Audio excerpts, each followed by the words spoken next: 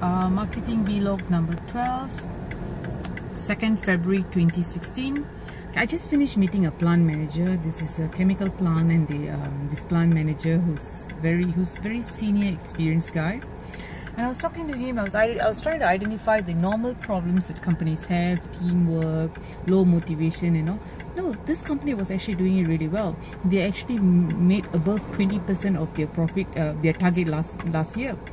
So when I continued talking to him, then I realized that they still have a concern. The concern he had for his team is the stress level of meeting targets year after year is really high. So he understands they need to do some preventive maintenance for the people, not only for the plant but for the people. So I learned something new today: preventive maintenance for people. Okay, that's it on Be Your Best. Thank you.